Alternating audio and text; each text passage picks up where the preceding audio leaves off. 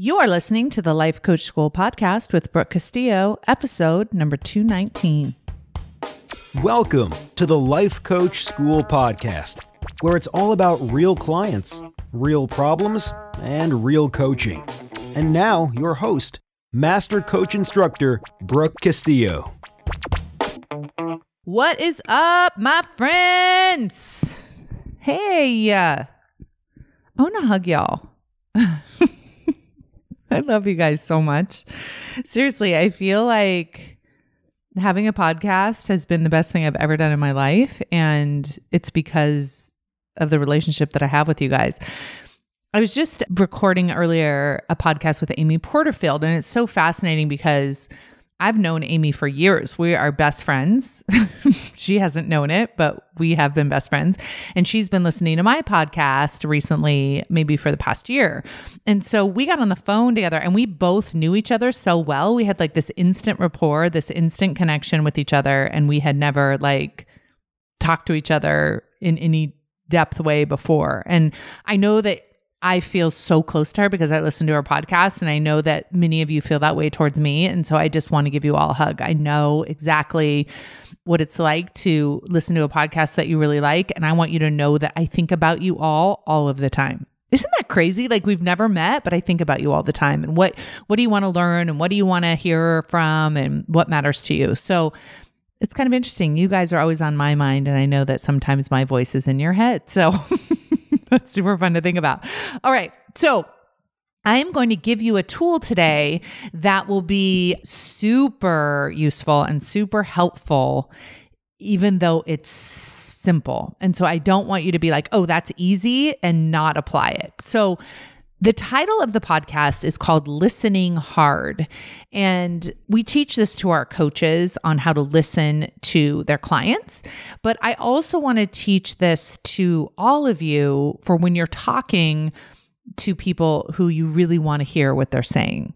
And there's a huge difference between listening and really listening hard. And this is the difference. And here's, I'm going to kind of set it up from the perspective of, I want you to imagine that someone's talking to you and the process that happens when people are having a conversation. So there's someone talking to you and that person is thinking their intention. They're thinking what they mean to say.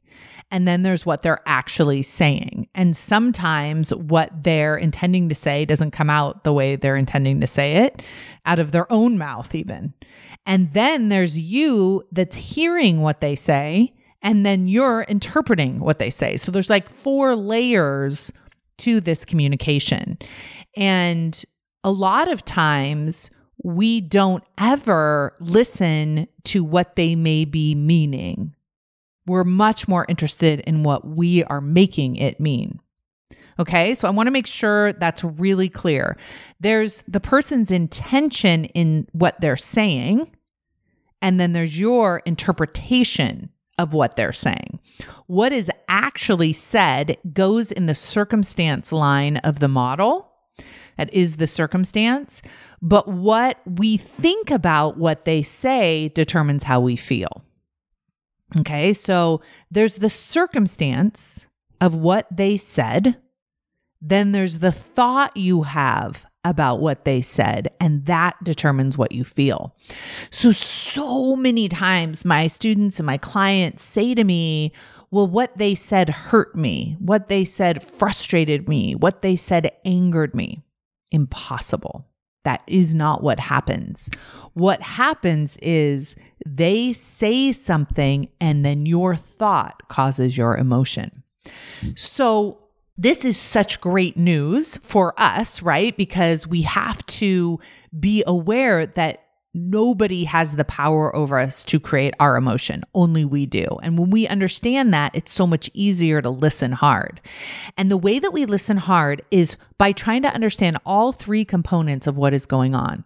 So you're listening hard for what they are intending. You're listening hard for what they're actually saying. And you're listening hard to what you're making it mean, what you're thinking. And you may be like, okay, Brooke, so I'm having a conversation with someone and I'm trying to dissect all of these things that are going on at once. And at first that will be challenging. And at first that's not something that will come easily to you. So in the beginning, what you'll do is you'll evaluate conversations after they've happened. And I do this very often with my students in our coaching sessions is they'll be telling me a story about where someone quote unquote hurt their feelings. And what we'll do is we'll just basically break down what the person said, what my client thought about what they said, and what we imagine the person intended and why they said it. I know that we can't ever really determine why someone said something unless we ask them, but it's still a really important piece of the exercise to ask what you think they may have intended, because I don't know why, but our brains don't consider it. So I give the example a lot where a husband or a wife will come home late from work and the person will say to me oh my gosh, my wife doesn't respect me because she comes home late for work. And she said that she was going to be running late or whatever. And I'll say, do you think that their intention was to disrespect you? Do you think they're hey, I want to disrespect my husband today, so I think I'll come home late from work? And anytime I ask that question to my client, they're usually oh, no, I don't think that's what they intended. And I said, but isn't that interesting? That's how you're choosing to interpret it, that they don't respect you. But when you ask what they intended by that, most people are oh, they just ran out of time. They had so much to do at work. They're trying to catch up at work. They're trying to impress their boss at work, whatever it is. When you write down, oh, this is what they must have been thinking before they said that, then you sometimes get a very different perspective. So I'm going to give you a few ways of looking at this that will be really helpful. You ask yourself, why is this person saying this? Now, be careful. You want to find the answer to that question in their brain, not your brain. Are you with me? So if someone says to you, I don't like you, okay, you want to ask yourself, why are they saying that? Now, if you find the answer in your brain will come up with all of the reasons why you're not likable. It will come up with all the reasons why this person is a jerk and they're saying rude things, right? Our brains are immediately going to go into defense and interpret that in a way that is seemingly protective. Okay. So that's why you don't want to go to your brain for the answer. So they say, I don't like you. You want to ask, why are they saying this? And then go to their brain for the answer.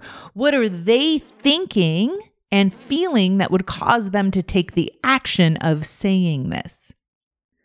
Okay. I know this sounds super simple, but it's a game changer, because as soon as you look into their brain for why they might be saying this, your brain is open to interpreting with more compassion.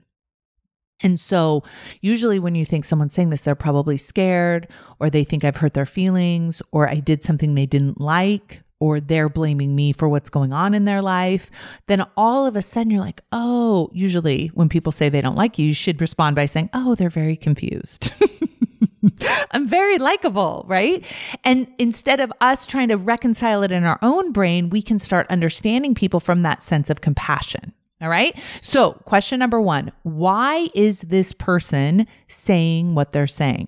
And listening hard means you're going to hear what may be going on in their brain. Now, that question alone and that interpretation alone will completely change your way of interacting with people. The other thing you can do is ask them, why are you saying that? And they may be able to answer from their own brain in a way that clarifies something for you. But even if you don't ask that question to them, listening hard means you are listening for the intention behind what they're saying, not just what they're saying. And when you ask yourself that, you want to look at the model in their brain. So let's review what that is.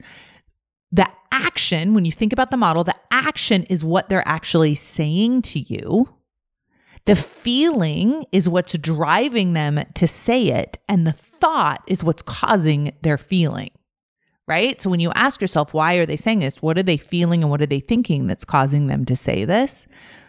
It's listening hard. It's everything. It changes how you show up because you get out of your brain and you start being in a more compassionate place to understand other people and understand their brains. Okay, let's do one more example. Let's say your boss comes in and says, I need you to take care of this right away. It should have been done yesterday.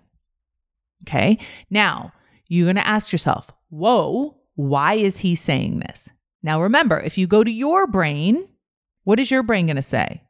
Because you're inadequate, you're not doing a good job, you're probably going to get fired, you didn't perform well enough. That's what you're going to get from your brain. It's not good stuff, right? But remember, we're not listening only to our own brain. We want to listen to what we think is going on in their brain. So when they come in and say that, we can ask ourselves, why are they saying that? What's going on in their brain?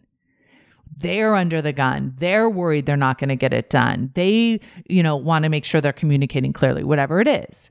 And then from that place, you can see where they're coming from, possibly from their brain, and you can take action based on a much more compassionate, motivated role versus being defensive with yourself and with them because of your own brain. Because you're going to say in your brain, the reason why I said that is because he's going to fire me. And then you're going to function under that, which you've just made that up in your brain. That may or may not be true, right? So what's fascinating is when you actually take the time to listen hard and you actually take the time to think, what is actually going on in their brain? Most of the time, you're going to be like, they don't want to fire me. They're just worried about this work getting done. It changes your perspective and it helps you stay out of your own reactive brain and question thoughts. Okay, listening hard.